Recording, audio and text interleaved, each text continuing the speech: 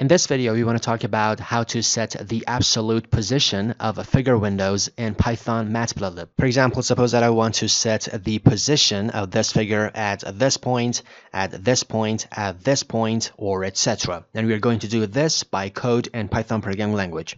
So here we can see we are importing the matplotlib.pyplot as PLT, and here we are defining the x and y coordinates of our points, and here we are plotting all the stuff, x and y, and we are showing the chart. So if I run the code, we can see here's the result. But now suppose that I want to open this figure at a specific position, for example, at this position, at this coordinate, which is 0, 0, or for example, at this position, or at this position, and etc. But before doing that in Python, first of all, let's talk about the coordinates which we should pass. So suppose that this is your monitor, this is your screen, and the top left corner is called the origin, which you can see the x and the y coordinate is 0 for the origin. And this is the x-axis, which you can see the positive direction is to the right.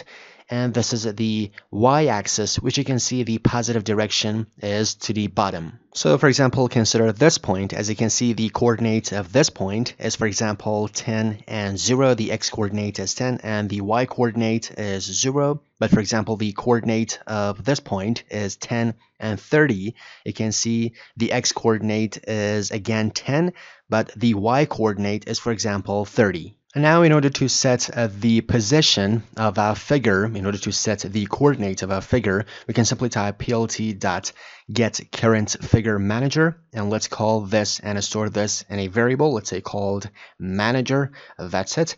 And then we simply type manager, this manager variable which we have defined, and then we simply type dot window, and we simply type dot geometry, the geometry of our window. We want to set the geometry of our window. And here inside a string, we should pass the x and y coordinates of our figure. And here we can pass different numbers. For example, let's pass positive 1000 and positive 300. So if I run the code, so as you can see, it opens this figure at this specific position. Or for example, if you want to open the figure at the origin, you can simply pass positive 0 and positive 0. So once again, if I run the code, you can see here is the result, and it opens the figure at the origin.